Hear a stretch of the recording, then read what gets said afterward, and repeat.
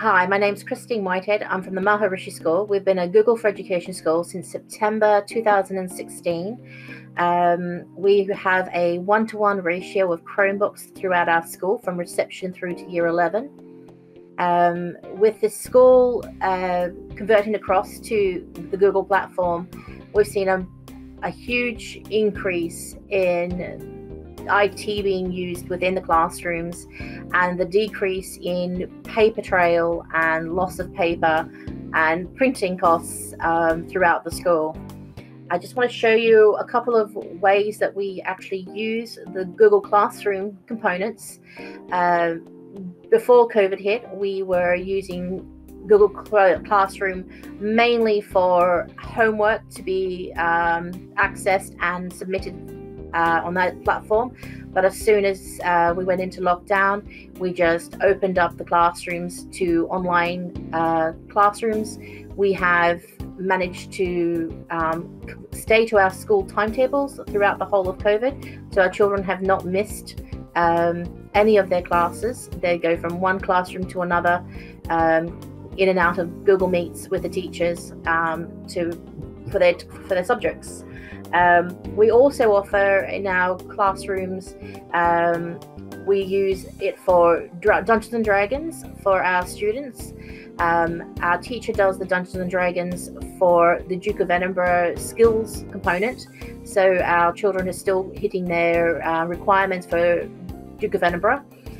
We also, our exam officer, she is using it for the distribution of all the literature that the students need to be able to read and have access, and the teachers to make sure that they hit their deadlines and for notifications for the exam boards. We also have our intervention classrooms on top of our regular classrooms, so that our students are having one-to-one sessions as well with other staff members when they come out of classes to have catch-up lessons. We use it also mainly for admin. We administer it for forms that need to be completed. So our end-of-year record cards, they get completed. We create a Google form. We issue it out via the classroom for that particular subject. The student then accesses that form, completes their component, and submits it. The teacher then does their component, and it then comes back to the office for us to do a mail merge and print it off.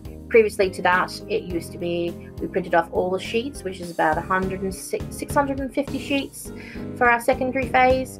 And the students would have to handwrite those. Then the teacher would then have to handwrite their component, and then the office would have to manually assemble each child's different report for each subject.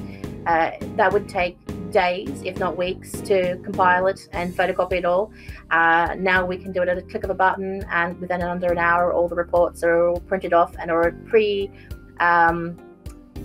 pre-filtered and put into their clusters of their name groups, so we can make sure that they all go out to the right person and there's no GDPR breach.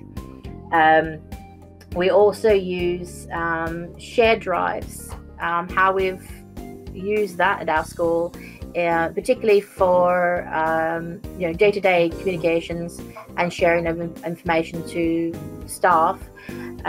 We also use it for our supply staff that come in to cover our teachers. The teachers are obviously required to, we ask for them to supply work for the supply staff to cover them if they're off ill or off for a period of time over training.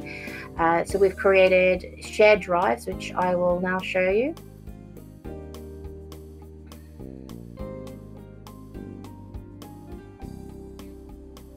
So as you can see over here on the left-hand side here, we have, so this is just our primary school that I've actually showing you. So reception, year 1 through to year 6 for their supply. So the supply teacher has a generic log-on for that particular year group that they're covering. when they log on, they then have access to this particular shared drive of the year group that they're actually covering. And not only does the teacher have the supply teacher, the teacher of that year group, the TA of that year group, and the administration team and senior management all have access to that shared drive. So at any one point, anyone can step in, make photocopies, and know exactly what we're doing for that particular year group on that day. So within one of these folders, this is how a teacher would submit their work. So a teacher would actually say, okay, I'm going to be off on the 4th or the 5th. And within that, the teacher, let me just go into that. The teacher will have got the plan of the day with exactly the timings that will happen within that class, and their break times as such. And then within each folder will actually be, for the subjects that they're doing on that day, is all the handouts that they need to print off, or PowerPoint, Google slide presentations that to put up onto the board.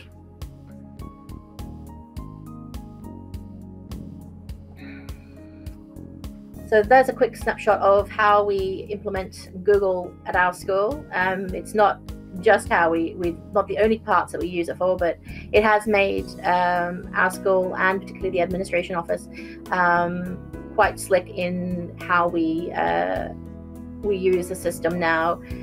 Very few of us are on Windows machines anymore, and we're embracing it completely. And the calendar has been a godsend, because our school, even though we're one through school, we are actually on 2 different sites.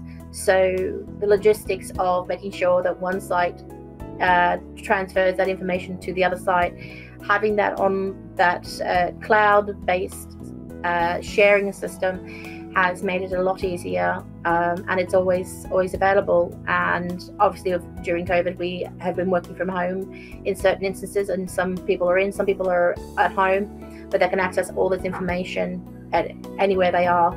I've even done it on holidays, I'm afraid. So thank you very much for listening.